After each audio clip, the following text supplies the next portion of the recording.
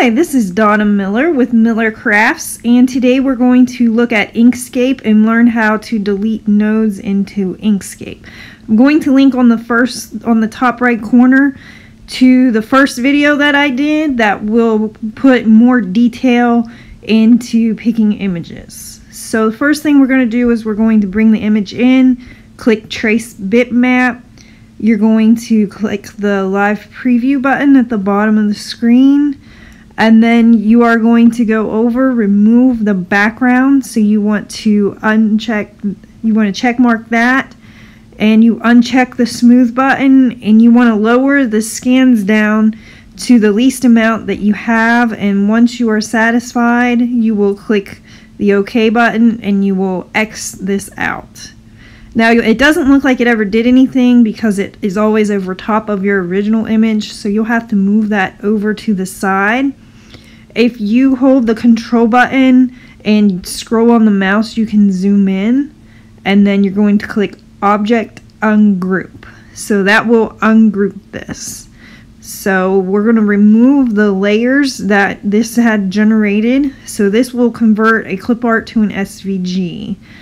And I can see that I have 4 layers here, and 2 of these layers I don't really need or want. I just want the black and the gray that is more solid. So I'm going to click on them and hit delete on the keyboard, and that will delete out the unwanted images.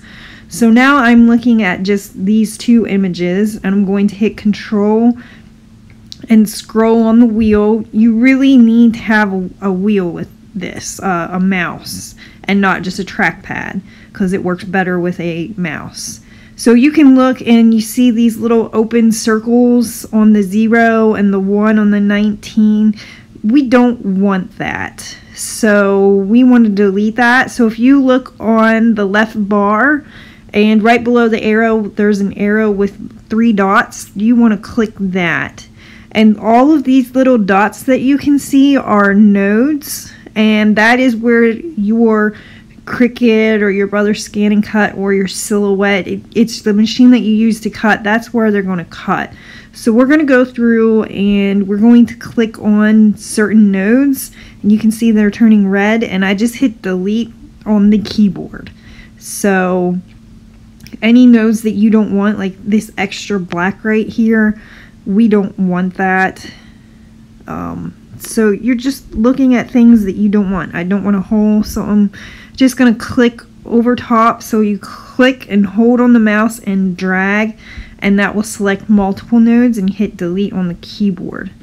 So you can delete out things that you don't want. It will just make it for a smoother cut.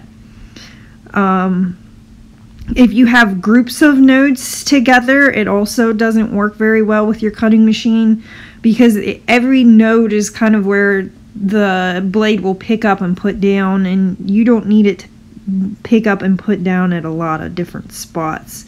So I really recommend that you download this exact same image. I will link to that on my blog and in the description below, and try this out and try to delete the unwanted nodes. So right there, I'm just clicking on them and I'm dragging on that, and I'm hitting the delete button on the keyboard. So it's really not a lot of stuff. And this only took me, I think, this raw video was 30 minutes, and I had to do a lot of extra stuff on here that I wouldn't normally do. So this would probably take you maybe 20 minutes. And then once you did this, then you have it for always, you know. So it's just, if it's a design that you really want, then this is something that would be worth your time and worth your while to do. And it's just going through the image and finding the imperfections and just deleting those out. And that's really all there is to it. So I'm just going to go through and show you just certain highlights of things to look for. So I messed up on this one and I deleted a node I didn't want. So you can go up to the edit and then you hit undo, and that will undo anything that you might have made a mistake at. So once you get done with the black, then you need to move on to the gray, and all of those white sections you don't want because it's going to cut in those white sections, and you want this as a solid gray section so that you can layer the black on top of the gray. So just go through and click and drag the sections out. So when you're doing that, if you see a blue line connected to a node, you want to delete that because it's cutting in that one little spot. So if you ever see a dot and then the gray bar that, or a blue line that comes across through it, you want to delete that out because that's going to be a weird little hole in your drawing that you are trying to delete out. So just watch out for, if you see a blue line, a gray dot with a blue line coming out, you definitely want to delete that. That's just one little node and it would be one little cut space. So you can see it right there. So as you get onto this gray one and you start getting close to the bottom right hand corner, it starts to get a little bit more complicated when you delete it, when you see this little corner here. And it's just because as you delete nodes, it kind of bulges out as you're deleting them, and then that kind of can get confusing. So just watch this area.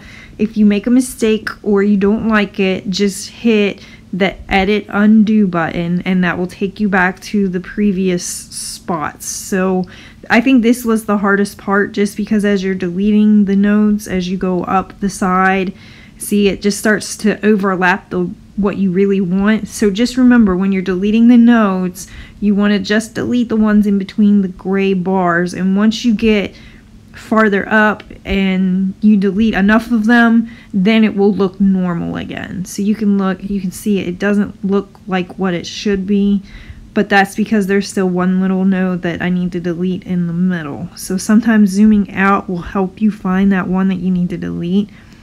Just try to aim for the ones that are in the middle. And see, I deleted that last one, so now it looks normal.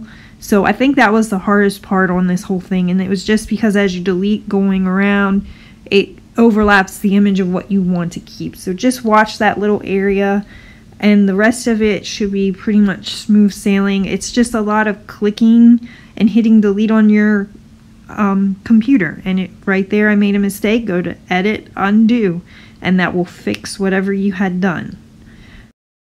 So as you get done, you can zoom out and look at what you have. You see that white line going across there? That's just because of the way that I am zoomed on here. So I'm going to click those and line those up, give it one last look to make sure that this is what I want. And if you see anything weird, like that little corner there looks weird, just make sure you go over to the left, click the second one down that has the arrow, and then it has the 3 dots above it, and then just delete anything else out that looks weird to you. So I think this looks good. So we will save this, and then we will bring this image into Cricut Design Space. So once you have what you want to delete your original image.